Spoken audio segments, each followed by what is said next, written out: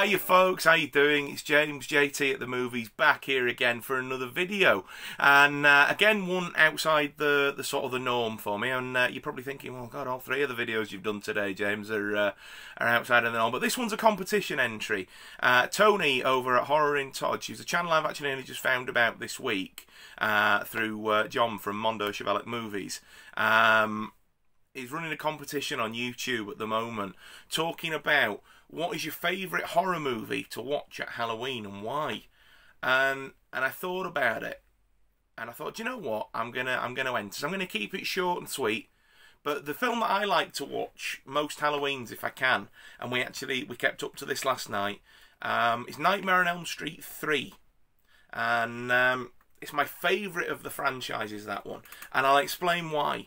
In the first Nightmare on Elm Street, they're very much just trying to find their feet with what they want to do, and some of the characters feel a little underdeveloped to me, and you know, sort of some of the special effects seem a bit cheesy, and I know all of it's not really aged that well, but in particular the bit where Freddy's walking down the alleyway and his arms are growing out like this, and I find it laughable more than I do scary.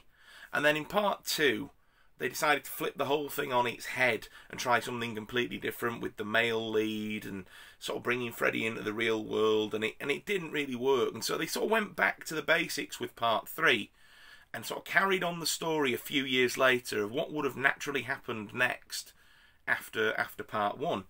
And that's what I love about it. We meet a group of kids that are in a mental hospital, because the doctors and their families believe that they're having sort of like paranoid delusions and that they're scared to go to sleep because of, you know, a mental illness.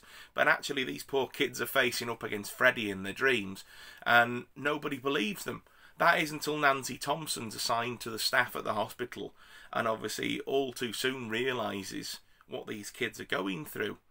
She's able to, you know, bring on board the chief doctor, and sort of bring him round to her way of thinking that actually Freddy is real and that the kids are really in danger in their dreams.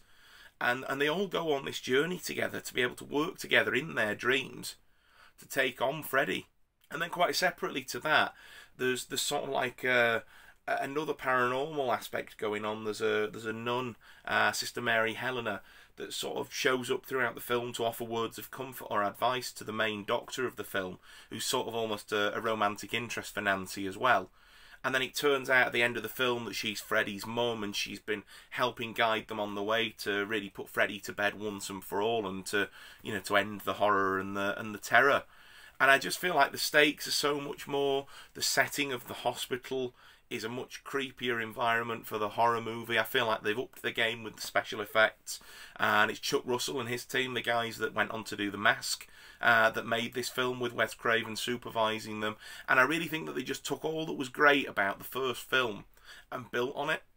Heather Langenkamp is really, really sort of settled into the role of Nancy in this one, and it feels much more natural than it did in the first one. And I'm really not saying I don't like the first one. I absolutely love this series. It's my favourite horror series, but if I had to pick one out of it, it would be this one.